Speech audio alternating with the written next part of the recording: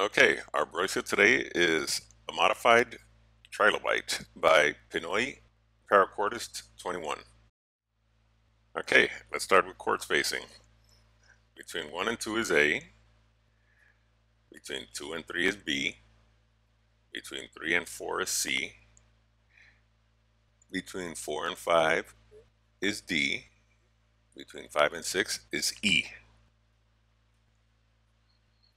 A, B, C, D, and E. Okay, this is the Modified Trilobite. I already explained that it's 6-strand core. It's best to use another color for the core. It brings out a lot the knot. I did it one solid color. Still looks nice, but it doesn't look as nice as without a core. That's a different color. I already did the first knot. For the majority of you guys, it's going to be a buckle, so it's going to be a lot easier. But I wanted to set it up. I basically did the first part of the knot. Nothing special, which you'll see the whole knot now. Okay, so let's start. We're going to grab our left cord. We're going to go under the core, out through D, down through A, and underneath the loop. So it's going to look like that. Okay, so we tighten up, pull the cord coming out through D, and then pull the slack. Okay, right cord. Same thing, we're going to go underneath the core, out through B, and then down through E, and in through the loop, which would be under the cord.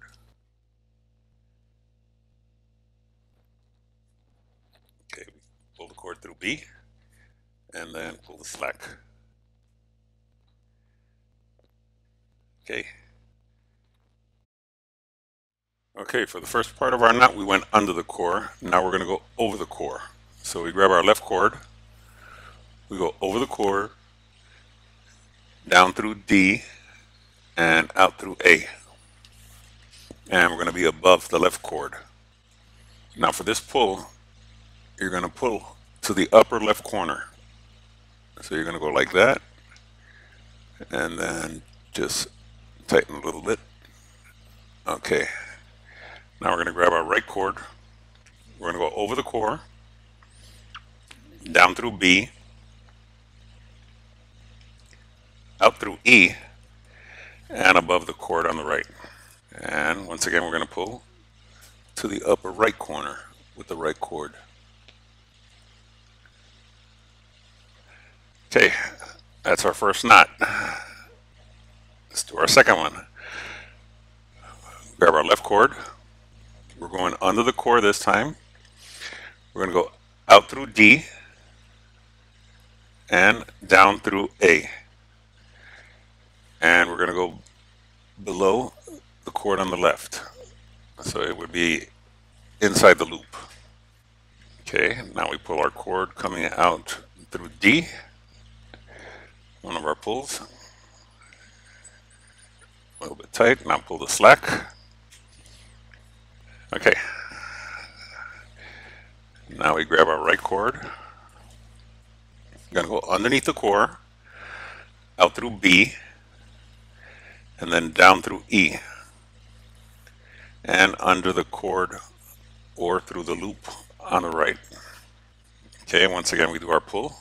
I'm going to pull, cord coming out of B, tightens up the loop on the right, and then we pull the slack. Okay, now let's continue. Now we went under the core, now we're going to go over the core again. So we're going to go over the core, down through D, and out through A. And remember, it's above the left cord or the loop. And then once again, we're going to pull to the upper left corner.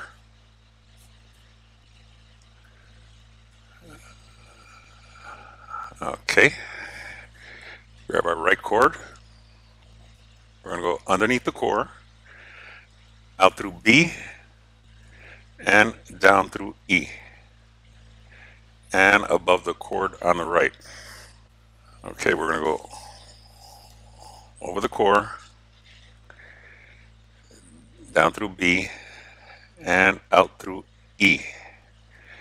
Then we're going to pull above the cord on the right. And we're going to pull to the upper right corner. Okay, there we go. Let's do one more knot. We're going to go under the core this time. We're going to go under the core, out through D, down through A, and remember it's under the cord on the left, so it's through the loop.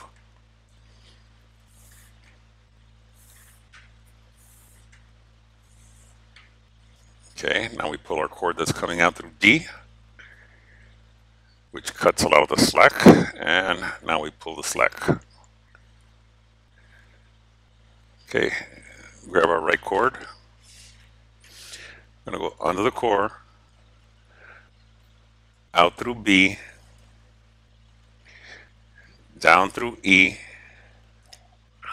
and under the cord on the right, through the right loop.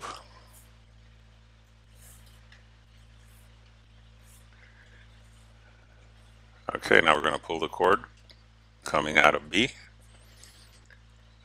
Get the slack out. Now we pull the other cord for the slack. Okay, now we're going to go over the core again. We're going to go over the core, down through D, and out through A. Under and out through A, and above the cord on the left. And remember, we're going to pull upper left corner with the left cord. Grab our right cord. We're going to go over the core,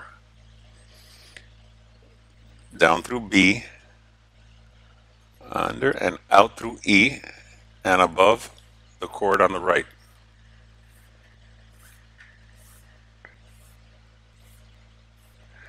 Okay, and we're going to pull to the upper right corner.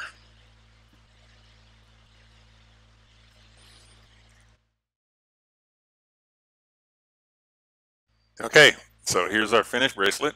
I'm going to take it off the jig.